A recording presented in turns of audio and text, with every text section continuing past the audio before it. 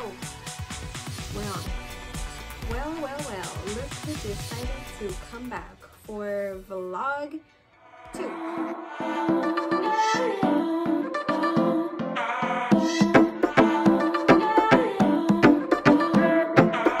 Hola Chicas, for those of you that know me, my name is Vasti, and if you don't know me, my name is still Vasti. Today we're gonna do a little bit of story time slash don't get scammed video, and I don't want it to be like a drama chisme type of vlog. Every time I come in here, allergies.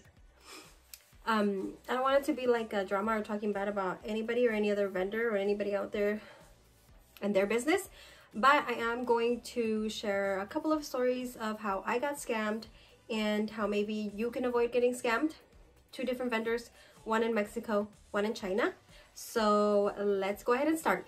And then after I'm done with my story time, I will also be sharing this promo that we're doing for my business, Xicabotana, XICABOTANA, where we're giving away a free goodie bag for every order in December while supplies last. So I'll be showing you guys what's in the goodie bag as soon as we're done. So just hold the phone, grab some popcorn, grab your tea, grab a drink, grab a glass of wine, whatever gets you by, because I got some story time. And it's good. Okay. I'm gonna try to do my best in explaining what happened first with the Mexico incident without mentioning her name. So we're just going to name her Mindy. So even though I wanted to work with a United States vendor or manufacturer, it was just way out of my price range for a startup business. So my coworker suggested a person who sews for her family member all the time. Their seamstress, their fashion designer, who would make all their stuff. Mindy. So I thought, okay, let's try Mindy out, right? I contacted Mindy through Facebook, her page, and we just got back and forth. She was like, oh, yes, I know this person. What do you need? I told her what I wanted. I had 4 different swimsuits in mind. I told her what colors, I told her what fabrics, and then she was like, okay.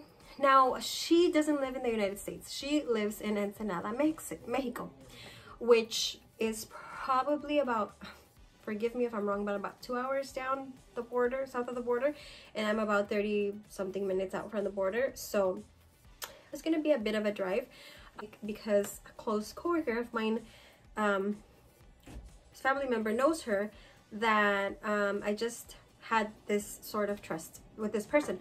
So we ended up driving down to Ensenada one day, and who did I go with the first time? The first time I went down to Ensenada to meet her, I had created tech packs for her. If you don't know what a tech pack is, it's like the rundown. Okay, give me a rundown. I got her the rundown. So a tech pack is pretty much tells the vendor or the manufacturer what you want, what it's called, what collection is from, your business, what sizes, what are the measurements, what colors, where's the stitching, does it have any type of add-ons, is there zippers, is there any buckles, is there anything else that you're adding onto the garment. It's pretty much like a blueprint, I guess that's a better word for it, for a garment. So you have blueprints for a house and how it's going to be built, where the windows go and everything, all the colors and everything. Well, that's what a tech pack is. And typically that's a professional way to provide the garment, or to present it to the vendor so that they give you exactly what you need. You're not just going to say, hey, I want a yellow bikini, because that can be anything. You're gonna tell them, I want a triangle top, and I want it to be 6 inches wide for the small, and I want it to have you know, a little gold buckle here and stuff.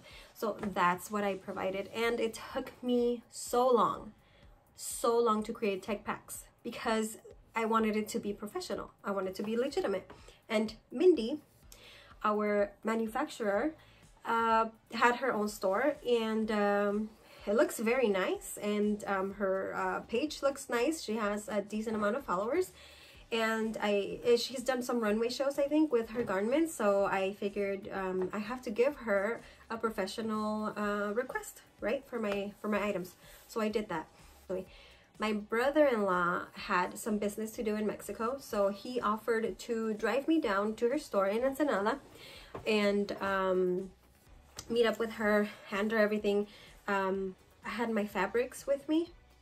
I had the tech packs with me. I had swatches of the fabric attached to different pictures of the garments that I had designed and drawn myself. And I had money because she had said there was a deposit, but she was only going to do like 20 pieces of each suit, which was fine with me because I'm starting out. So I thought that's perfect. Then I'll get to see what people like. And if something sells out, then I'll just have her make it again, you know, produce it again. So I'm in communication with her through WhatsApp. I tell her, hey, I'm going to come. I'm going to be here at this time. I'm going to hitch a ride with my brother-in-law. I can only be there from this time to this time because he has other business to do in Mexico and he can't, you know, I can't be after a certain time, which his business was maybe like 2 hours down west or a different direction. It was a different city in Mexico. So she knows this. We drive down there and I'm messaging her. It's like 10 a.m. and she's like, no, can you come closer to 2 or something? And I was like, no, actually I have to be on the road at 2 because it's a Saturday. Not a lot of businesses stay open too late and I have to be in another city before 4 p.m.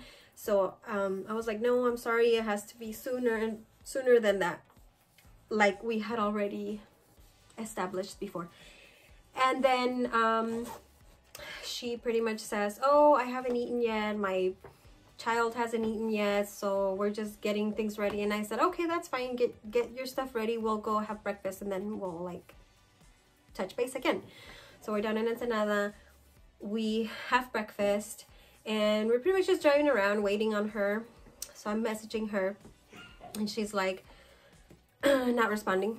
And then just messaging her back like, hey, we're outside the store, are you almost here? She's like, no, I'm not there. Can you meet me instead by my house? She gave me directions, coordinates to another location. Mind you, this was already like 11:30. So I go to the other location, which was like a auto store, or auto parts, kind of like a auto zone. So we're waiting out there and then I'm texting her, I'm calling her, I'm doing everything I can, and then there's no response from her at all. So at this time, we're like trying to kill time. So we're driving around Ensenada, we're going to pastry shops, we're getting desserts here and there, we're picking up candy. We're just trying to think of what else can we do while we're here, while we're waiting for this lady. So I don't hear from her. Almost like 2 hours go by and I still haven't heard from her. So then finally she texts me like, oh, my phone had died, and I have some screenshots of our conversation. They're all in Spanish. But she's like, my phone died and honestly, I'm sorry, blah, blah, blah. Can you meet me back at the store? I'm like rushing over there. I'm like, okay, Mindy. We go back to the store. She texts me that she's on her way and it's already like 2 p.m. She had her way. So we were there waiting for her 4 hours later and she shows up. So I get out of the car, we go into the store, and then she comes in completely high, like high. Again, nothing against anybody that smokes or gets high, but she had me waiting for 4 hours, and then she comes in high. She also smelled like cigarettes, and she was completely like, I don't know how to say it, like jittery, like, you know. And I was like, okay. So I go over everything with her. I'm still like super nice, like I never complained, but she didn't apologize. Like she did not say sorry, she did not say anything like that. She just rushed in and that's it. So I gave her my tech packs. I had already emailed her. I gave her the drawings, I gave her the samples, I gave her all of my fabric, and then I gave her the deposit, which was probably around $100 something. Honestly, I wish I remembered. This was like, again, over 1.5 years ago. So I gave her the money and then I left in good faith that this was somebody that my close friend, close coworker knows. So I left, and then as soon as we left, my brother-in-law is like, did you get a receipt? And I was like, oh shoot, I should have got a receipt, but I didn't. And I was like, it's fine. We know her, you know, she knows that I know her people, so it's gonna be fine. So we left. We rushed down to the city where, you know, he had to do his appointment, and they closed, or the doctor had left, and they no longer were able to do the x-ray or whatever they needed to do. So I felt so bad that he couldn't get what he needed to get done. So after that, we just came back home. So she tells me within a week, I'm gonna have them ready. Just see, they're gonna be perfect. They're gonna look so good. And I'm like, yes, nice. Because I had seen that she had done some swimwear, and even in her store, I saw some swimwear. And it looked nice. So I was very confident that she could get it done right. So I didn't talk to her at all until maybe a week and a half had passed. And my coworker, the one that had referred me to her, says, hey, I'm thinking of going down to Ensenada, so if you want to go, we can go, and then you can pick up your samples. So I thought, whoa, really? You would do that? But she's somebody that's always in Ensenada. She has family there. She has relatives that are buried there. She goes there all the time to just hang out, to have fun, to pick up some cheese. Like, she loves Ensenada. Like, she knows her way around.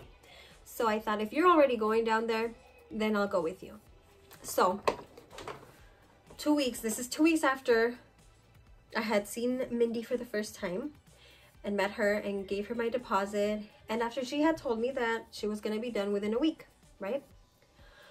So the whole time I'm talking to her, and I'm like, hey, I think I'm going to go this Saturday, and I think it was like a Thursday or Wednesday when I texted her. I said, I'm going to be going down there this Saturday, so I hope everything is okay. She's like, yeah, I already had this cut. I just need to finish 2 more, and they're going to be so good. It's going to look so nice. I'm like, okay, good, cool. So if you're almost done and I'm not gonna be there till Saturday, then we should be okay. So we head on down there. I meet my coworker at her house, and then we drive off together. So then we cross the border. We're already in Mexico. We're driving down, and then maybe 20 minutes into our drive, Mindy texts me, hey, maybe it's better that you come another day. I know. I'm like, Mindy, I'm not around the corner. I'm not like 5 minutes away, and it's not like I can drive down here all the time. I didn't say that, but I was like, I'm already on my way, so I'll just meet you wherever you need to be. You know, if I have to go to your house, I'll go to your house. If I have to go to the store, I'll go to the store. If you're somewhere else, you got plans, then I'll go somewhere else to pick them up. But she goes, oh no, the lady hasn't responded back to me. And I'm like, what lady? You're the lady. So what lady are you talking about? She's like, oh, this lady that helps me, so she has them and she hasn't responded to me, so I can't get a hold of her. And I'm like, excuse me, I dropped everything off with you. You are the seamstress. You're the manufacturer. You said you were doing them. You said you were almost done with them. What happened? Who's this lady? So then she goes, no, this lady, she hasn't responded to me. I drove by her house. She's not there. She has the suits with her. So I thought, okay, well, send me the lady's information. I'll go to her house and pick them up. So she goes, really? You will do that? Very, like, surprised. And I said, yeah, I'll drive to her house. Like, we're going down here. Like, we're already an hour in. You know, we're almost there. We're halfway there. So just send me her information. So she sends me the lady's information.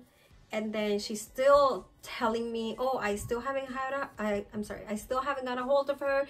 I don't know if she's gonna be home. So she sends me her phone number, and then I call this number, but nobody answers. This whole time though, we arrived to Ensenada. My friend is running her, you know, errands, because she went down there to see a couple of family members. She went and took flowers to her family members, like at the cemetery. We went to go eat. We were just driving around, having her do her thing while we're waiting for Mindy. So the whole time I'm like trying to get a hold of her, like, hey, this lady is not answering. Can you get them from her house, and then I'll go get them from you? Or can you call her and see what's going on with my stuff? And then the whole time she's like, oh no, I can't get a hold of her. I keep calling her. I'm getting mad and whatnot. So We had arrived there very, very early that morning. And we had gone and seen 3 of my coworkers, family members. We went to buy flowers. We went to the cemetery. We went to eat. And we were still driving around. We went to get a coffee. And we're still driving around back and forth. So the whole time in between things that my friend was doing, I was like calling her, like waiting in the car. I was outside. You know, I was that one guy on the phone. Trying to get a hold of her and trying to solve this and trying to see where we can go. So then my friend, who knows her way around Ensenada, she knows. She goes there every other weekend. We're trying to find the address and we can't find it. Now, this girl is like a local, pretty much. She can't find the address. So we're driving around and still I'm texting Mindy, like, hey, we can't find the address. Like, my friend is familiar with the area and there's no such thing. Like, we can't find the address. So then Mindy sends me a text where she's like, oh, I've had it. I'm so upset that she's not answering. This is unacceptable, blah, blah, blah. She's the victim now. So she's like, I'm going to go find her. I'm going to go pick them up from her and then I'll take them to you. So I said, fine, let's do that. So I tell her, we're going to be at this cafe. Meet us here and bring the stuff, right? So we go to the cafe. We are literally there for like an hour. And then I got her messages that she was there. Although it's a small place with parking lots right next to the windows where we were by. So I didn't really see her car or see her or anybody trying to look for anyone. But she said she was there. She sent me text that she was going to go back to the store because she had to close up. Anyway, Run Around Mindy from 2 weeks ago gave us Run Around Mindy. And finally, I get a hold of her again. We're already like 4 p.m. guys. Like, we're already done with our day. You know, we're ready to clock out and hit that traffic hour, hit that rush hour and go home to our families, you know? So then Mindy finally comes to the cafe. She walks in, again, hella high, which, again, no shade, no disrespect, but you're late. And this is a professional meeting because I am a client and you are my manufacturer. And she shows up, mind you, I forgot to mention that, and I have screenshots. And one of her messages that she was sending me was that the reason she had another person do the bikinis for me was because she had done like her 60 tutus for some type of ballet school function that was going on, and because the day before was her birthday. I'm sorry, huh? What does that have to do with you doing what you said you were gonna do? And I said, if you didn't have time, you should have said, I don't have time. I told you I was coming. You know I don't live close by. Like, why didn't you tell me then and there instead of telling me that you were just about done, that you had 60 other tutus, that you had a large order, and that I should wait another week or 2? I could have done that. But she didn't. So she walks in, and then all of a sudden, brunette Mindy was a blonde Mindy. So I thought, girl, you just took my money and you got blonde. Let me see the suits. So guys, like for part 2. Just kidding. She brings me the bikinis and I will show you what she gives me. I will show you what she gave me. Okay. This is literally like 30 minutes later and I can't catch my breath. I thought I knew where those botched bikinis were, but I can't find them anywhere. Somebody must not want me to show you. And again, I'm not trying to bash her or her business. I truly wish her the best. But if you didn't know this about me, I can sew. I'm not like a professional or like the greatest, but I can sew and I can make swimwear. And everybody was telling me, why didn't you just do it yourself? But I wanted this to look professional. I wanted it to look legitimate, perfect, coming from somebody that does this all the time and even puts on runway shows. What she presented to me was what I would say amateur hour. It was your class project for your fashion design class. It was so disappointing. It wasn't even, the waistlines were like this big. My friend was with me, right, when she showed us all this stuff. And I was like, Mindy, I'm not a professional and I could have done 100 times better than this. And she's like, oh, I'm so sorry. I could have done way better. I promise you I'm gonna do it. And I said, okay, where's the rest of my fabric? She's like, oh, I don't have it. And now this is nylon spandex that I had ordered, colors that aren't available at Joann's or the local fabric store that closed down by my house.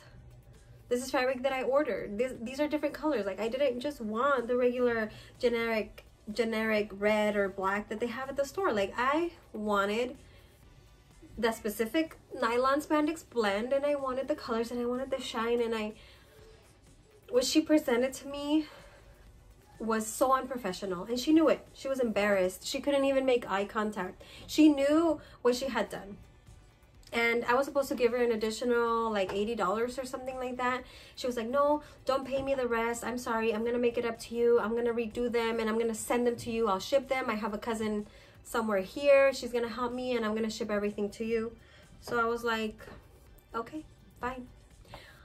So my friend and I laughed in disbelief. Like the whole way home, I'm like, we're laughing.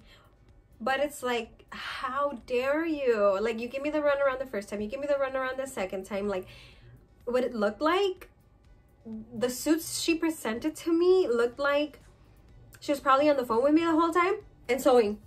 Like, within like a few hours, like she just put everything together just to have something to prepare to me. Like, this other lady never existed, pretty much. She was just buying time.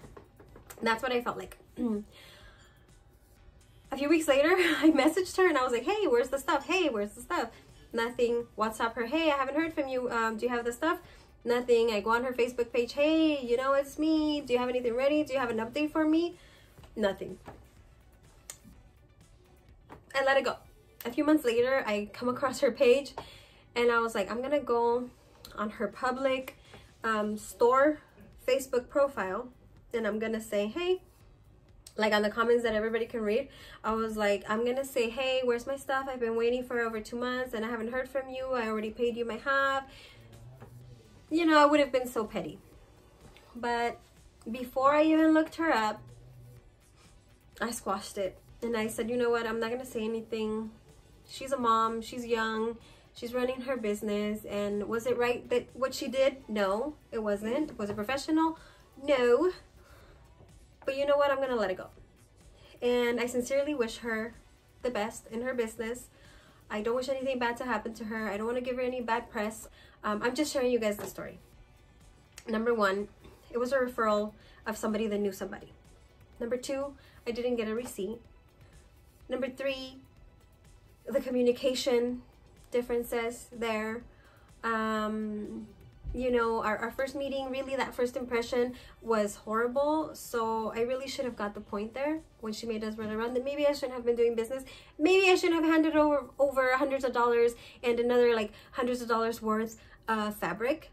Yeah, maybe I should have looked a little more into who this person was. I learned my lesson.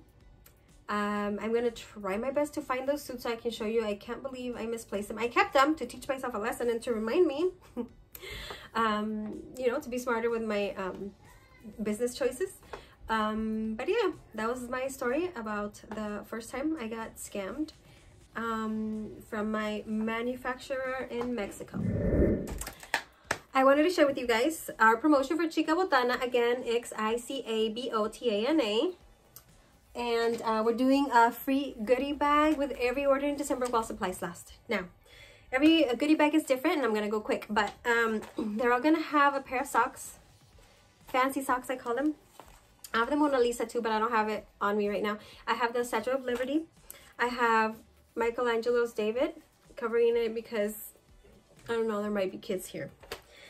And then I have a few scrunchies. I have different colors, super cute. It has like a little cheetah velvet print on it, so cute, stretchy.